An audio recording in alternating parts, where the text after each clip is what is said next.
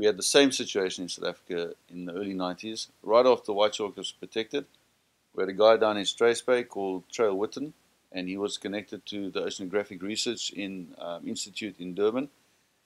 And they were using him. He's a sports fisherman. He took people out to hunt white sharks, and they were using him to tag the sharks for them. So he would go out, take paying customers out there, hook a white shark, bring it in, and tag it. And this was immediately after the white shark became protected in this country. So it was a joke. It was making a mockery of, of what we had actually accomplished in this country. So our organization, the South African Museum Shark Center, was trying to stop this.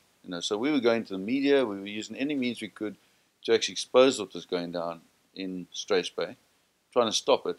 And they were obviously fighting the other way, trying to promote this as a method to successfully capture and tag white sharks.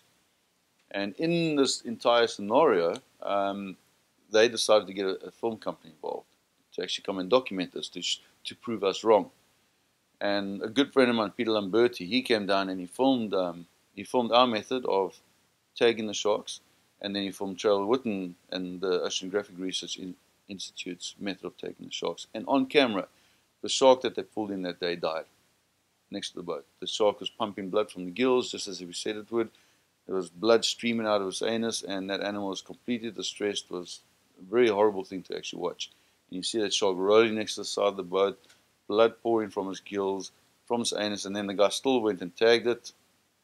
Didn't even get the hook out. And this wasn't a big hook, it was a hook like that, a small hook. Cut the cable, and the shark just drifted down to the bottom, and was gone, dead. And was he declaring that the shark looked good as it left? Oh yeah, this Trail Witten guy, he was saying, oh, the shark's in perfect condition, and oh, what a good shark, and it was all high five and macho, but the shark died next to the boat. It bled to death next to the boat. And that was it. I mean, it was shocking. It was on TV, And then another actuality program went out and actually filmed this as well, called Carte Blanche. And it was a similar sort of thing. You could see the shark struggling and fighting, and then they filmed us out there just popping tags in and having a good old time, and the sharks with the tag in continuously swimming on the boat. And that proved that the hook method didn't work. It proved that to the country that it was detrimental to the sharks. And then I think Ori took cognizance of that, and they realized that actually it's not working with white sharks, and then they stopped. Did you guys try to show OCEARCH successful methods of capturing the shark that you already knew?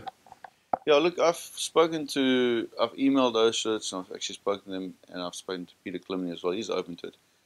And we developed a method to capture white sharks without hooks and just get them to the boat. There's no injury. They obviously stress the animal, and then they could do their work with it. So we've offered this method to them, but they're not interested. They haven't come back to us on it at all.